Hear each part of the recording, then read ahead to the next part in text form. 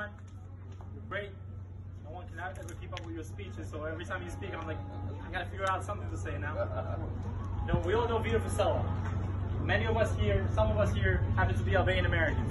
When we had a genocide in Europe, we had a congressman here in Staten Island named Vito Fossella, Congressman Fossella, and he was the one that stood up against a dictator, Slobodan Milosevic, and he didn't come to Albania once, he came there twice. And he came there why? Because our brothers and sisters back home were getting killed, so he made sure that America stood with us, and that injustice was corrected in Europe, and that we were able to live free, and that's why a lot of us are able to still have cousins and grandparents back home, because of people like Congressman Fossella that made sure that criminals went to jail and free people are able to still live today. So big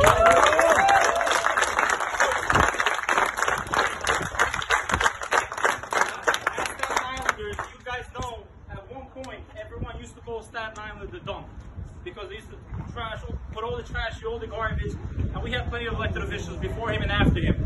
But the one that actually got it done, cleaned it up, it was Vito Fossella. When he said something, he gets it done. And today, unfortunately, Staten Island is becoming a dump again. Whether the rising crime, dirtier streets, no funding for parks, everything's going down because we have elected officials and do-nothing staffers that do just that. Absolutely nothing all day. They clock in, they clock out, they get their paycheck, and that's it. And they feel entitled that once their term is over, they're just going to let their chief of staff take it over. Why would their chief of staff deserve to represent you and your families when for the past 8 years he's done nothing? Nothing. I run into people, supermarkets, knock on doors, they say, who is this guy? I say, he's been working for 8 years, I've never heard of him. You know, I work for State Senator Marty Golden. Everyone knew who Marty Golden was because he was all over the community, taking care of issues. He was speaking at events. Everyone knew who his staff was because he would send his staff everywhere to make sure the job was done. If you work for an elected official for 8 years, and even your neighbors don't know who you are, there's something wrong there. So we shouldn't send people that can't fight to represent us. You know, when you run for elected office, you want to do what's right for your people, for your community. I have never seen Vito Fossella's opponent, Steve Matthew, speak at any event. Go through his website, go through his Facebook, it's just pictures and mailers. They can't speak. They don't know how to speak because they don't know how to fight. So all you see is mailers and negative ads. They're attacking Vito all day, they're attacking me every day. You know why they do that? When you go to apply for a job, you don't say, don't hire this guy because he's terrible, he's this, he's that. You tell them why they should hire you. What me and Vito have been telling the people of Staten Island, why we are the right people to represent them and their families. Because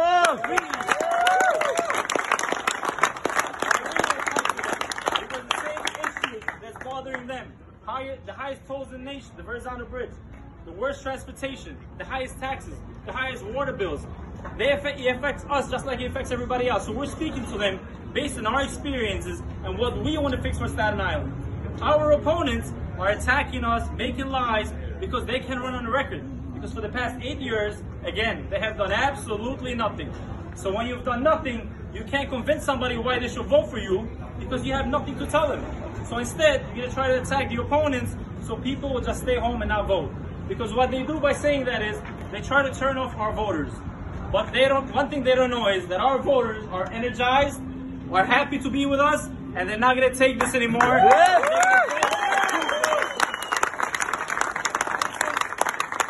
rally we had here today is to thank all of you. You know, last year, it was a lot of you that helped us register hundreds and thousands of people to the Republican Party. Something that the Staten Island Republican Party hasn't done in ages, but we've done it. And what they did last year is they denied a lot of your votes. Why?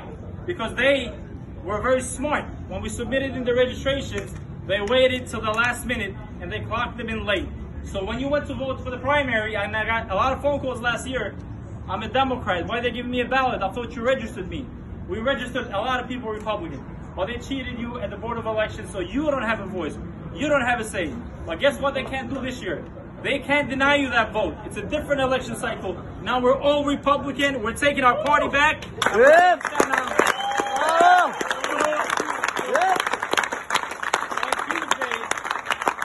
On Tuesday is election day. We need all of you, your friends, your family, whoever can come and help us at the office.